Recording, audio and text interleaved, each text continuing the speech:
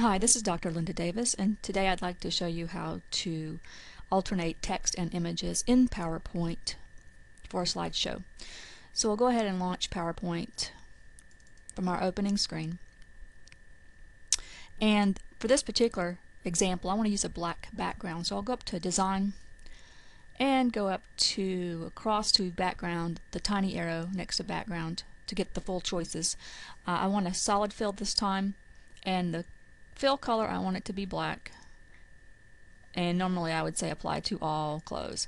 And I do not want these pre-formatted text boxes, so I will go to the Home tab, select Layout, and select Blank to get rid of those. And normally I would go in and set slide transition here, so I would go to Transitions. I tend to like Dissolve, so we'll select Dissolve and then always apply to all slides in this particular slideshow.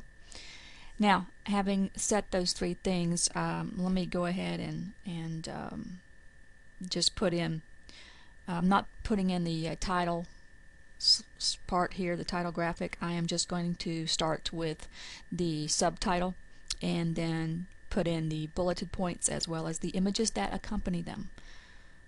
So we're going to have a text box. This is Insert Text Box, and this is the subtitle. And this one will be Great Rooms.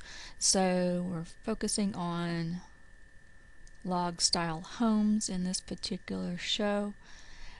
And for the exteriors, subtitle text is going to be Papyrus 40-point white and bold.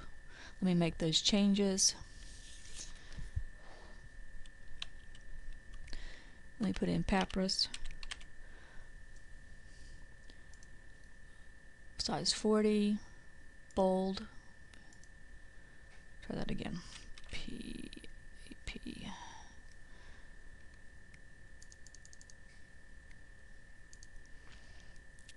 Okay, and the color for this subtitle text should be white. So let's change our font color to white. And we will center it.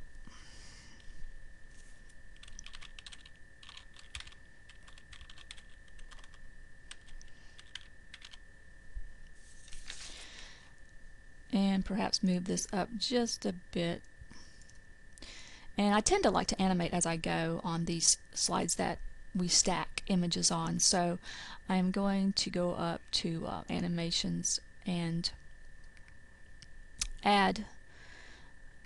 Let's see, for this one we are using Boomerang for the subtitle text. So I'll go find Boomerang, which is go down to More Entrance Effects. And that's probably more under the moderate to exciting. Yeah, there's under exciting. Okay, Boomerang, there it is.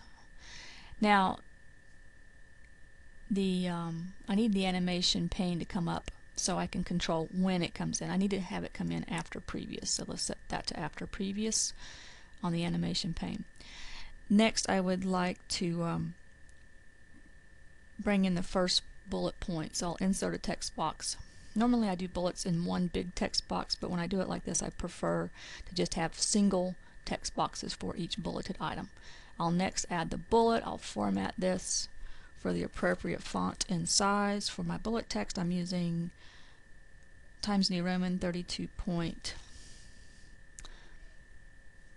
So let me type Times New Roman in there, and 32 point,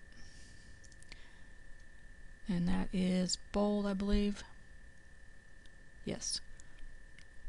And the color is going to be like a dark tan, like maybe that shade right there. And we're going to type in compact to spacious. Now, I want that to just be on one line, so I'm going to pull it out like that and maybe just pull it back over to the edge a bit. Okay, I'll set my animation for this, so I will go in to animations again. I like to use blinds horizontal. Let me just activate all these so I can see all my choices. Blinds horizontal is back up at the top. I'll say blinds first, and the default is horizontal.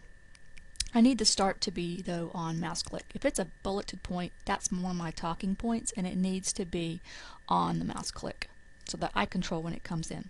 So we have compact to spacious, and then I want the image to follow this. So I'm going to insert picture, and I'm going to drive back to where I have these images stored on Student Common folder, into my Davis folder and my CIS 240 folder. This is Practice Test 2, and Great Room 1 is the first image I want in there. I'm going to insert it. It's probably not the right size. Now with stacking, I tend to layer these so that the next image completely covers this one, so I won't start off too big, but I can get bigger than this. Okay, compact to spacious. I also like to frame out my images, so what I'll do is go up, and with my image activated, I'll go up to picture border, and I'll pick that nice gold color again and make it thicker as well. So I'll go down to weight after I pick the color. 4.5 point is great for PowerPoint. And next I'd like to animate this. So I want to go back to animations, and for images I love to use wipe from top, so we'll go into more entrance effects. We'll select wipe from top, not bottom. So to change the direction, you can now go up to effect options and just say from top. So change that. Now the start is important here. It needs to be after previous, because you want it to automatically follow the bullet point that you just added, because they do pair up. Now if I was to play this real quick, or just let's launch the projector button down here, you can see how this happens. Alright, that comes in automatically. I click to make compact to spacious pop up when I'm ready, and then the image automatically follows because I set it to after previous. Let me hit escape so we can get back to this, and we're going to repeat this again. And just to keep from having to duplicate everything so many times, I'll just copy that text box and paste it down here, and then just change the words. That way all your formatting is already set.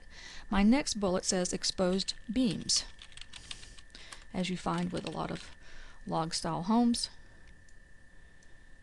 And we'll use our arrow keys to get those bullets lined up. And the animation's already set with that because you copied that as well as the words and the formatting. So that's set. Now let's put in our next picture that goes with this one. And that would be Great Room 2. Insert. We'll pull that down over the top of the other one and just resize. Always remember to resize your images from the corner. And this one's of course in landscape, where the other one was portrait, so this gets a little tricky. Sometimes I have to reduce the size of the one behind it.